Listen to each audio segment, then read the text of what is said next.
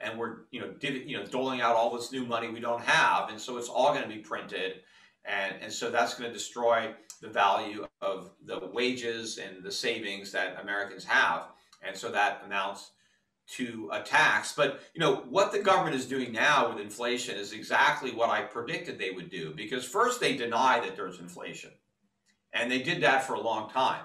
Then they say, okay, we have inflation, but that's a good thing because this is what we need. We didn't have enough inflation, so thank God we've got inflation. Then they start saying, well, okay, it's a little higher than we really want, but don't worry, it's just transitory. And initially, transitory means temporary, like, oh, the price hikes won't stick, right? After we get back to normal, prices will go back down to normal. Then they change the definition of transitory to mean permanent, meaning that, well, what's transitory are not the price hikes, they're permanent.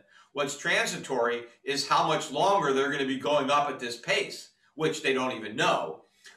So they keep changing their tune and moving the bar, and it's okay because it's better than the alternative. It's the price we pay for prosperity. It's the price we pay for a strong labor market and income inequality and a Green New Deal. And whatever it is, they're just going to say we have to accept high inflation as, a fact of life. That's what's ultimately coming.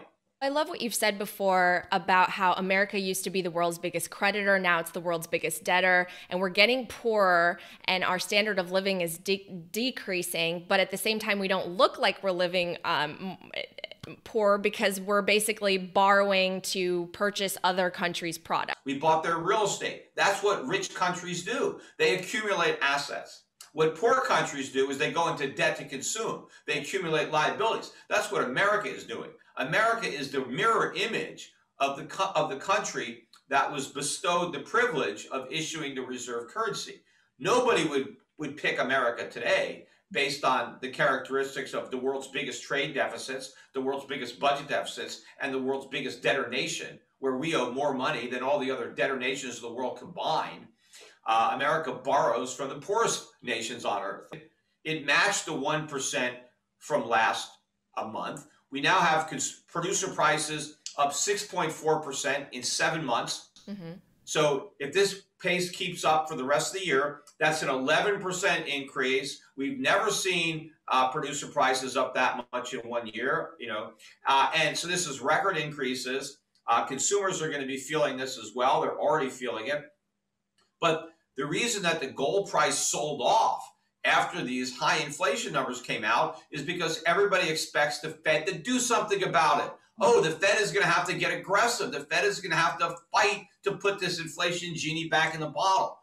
And those are the complete disasters. That's where you have nothing but poverty, and where governments have to build walls to keep their citizens in and shoot them if they try to escape, right?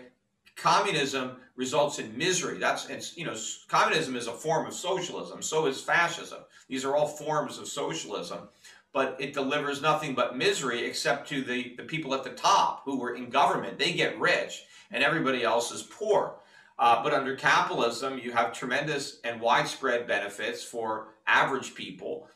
And, all of the problems that people attribute to capitalism are the fault of government and government interference in capitalism. And the more we rely on government to solve our problems, the worse those problems are going to get.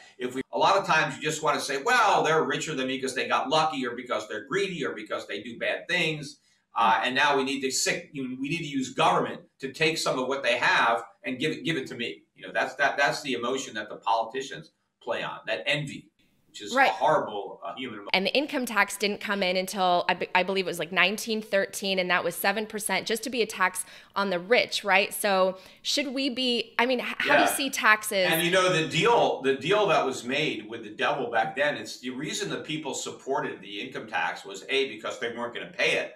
But the government said, if we tax the rich with an income tax, mm-hmm. we'll get rid of the tariffs, because the tariffs were paid by the middle class. Mm-hmm. And so the government said, hey, if we can have this income tax, we won't need the tariffs anymore.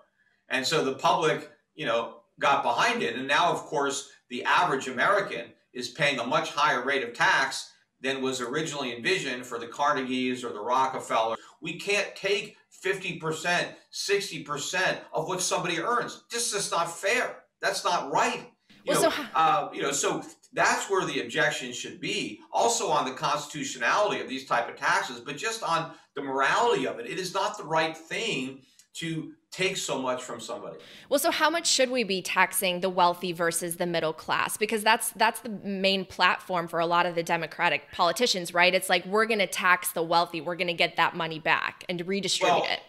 Look, I don't believe in the income tax at all. I don't even think it should exist. I think we should just have consumption taxes and everybody should pay the same rates.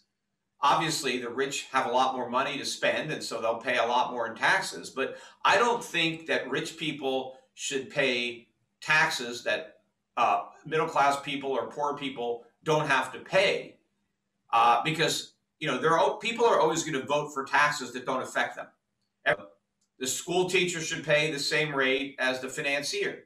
Obviously, if somebody is making $10 million a year at a 10% rate, they're going to pay a lot more than somebody who's making $50,000 a year at a 10% rate, but everybody is still contributing 10%. So we're all in the same boat. And if they want to raise taxes, well, they have to raise the rate on everybody. Right. So if we're going to go from 10% to 12%, we're all in it. So now, do the people making $50,000 want to support it? Well, if they do, if they really think the government expenditures are worthwhile, they should be willing to contribute to the support. It's just that the share prices are higher due to all the inflation and all the cheap money. But there's also a lot of companies that only exist because of the Fed. They don't exist because they're satisfying our needs. They're not producing goods and services and providing them at a profit.